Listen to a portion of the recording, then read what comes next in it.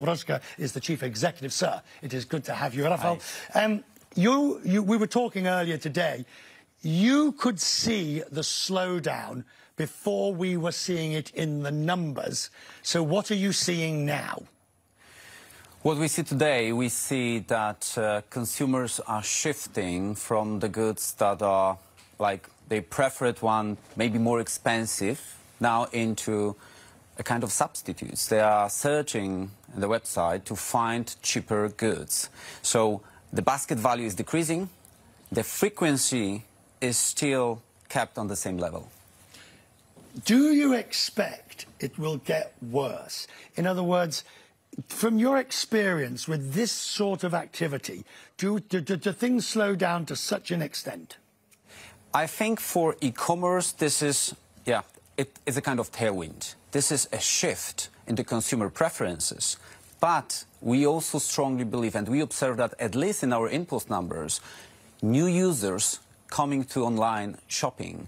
Polish penetration of online is around 10%. Western European countries is more than 20, 25, close to 30.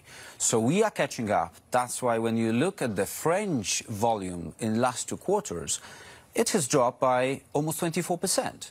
Our volumes has grown up by 7%. So we see that people are shifting into out-of-home, and our lockers, this is out-of-home delivery, much more convenient and cheaper.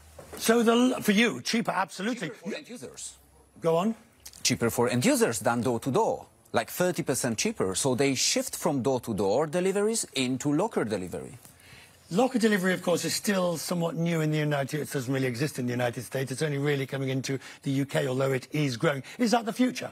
This is definitely the future, because the energy associated with the delivery to door and delivery to locker, in our case, is 1/8 of the manpower and 1/8 of the energy. So it's sustainable. We save 75% CO2 emission per parcel delivery, for instance, versus traditional to-door. If we talk about Ukraine, and obviously as a logistics company, I'm guessing that the expertise that you have has been put to good use, and you must be highly involved. Literally, we as InPost, and also collectively with hundreds of entrepreneurs, we've organized within first 5 days a kind of common helping hand, giving what everyone from our enterprises may give to the help, what we may contribute it. So we contributed the transportation. We've transported more than 6,000 tons of humanitarian aid just for free.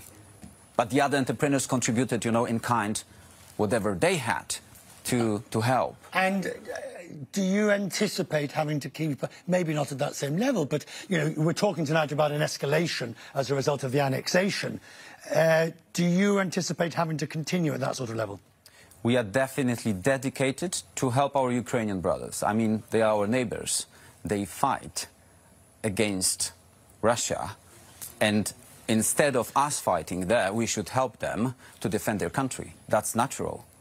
The energy crisis that's going to hit this country, the higher energy prices, it hits you both as a businessman. How many trucks have you got? Thousands of trucks or whatever. Thousands of trucks. So even if they're electric, you're still paying a lot for the electricity as well. That'll do it. So it's hitting you, it'll hit the bottom line in some shape or form, as it will hit every person at home. Now, forget being a CEO. Do you think the stomach is here in Poland for a hard winter to continue that support? It's difficult, and it will be difficult. So, everyone has to be ready for the worst scenario. And we as business guys, we have to be ready for that as well.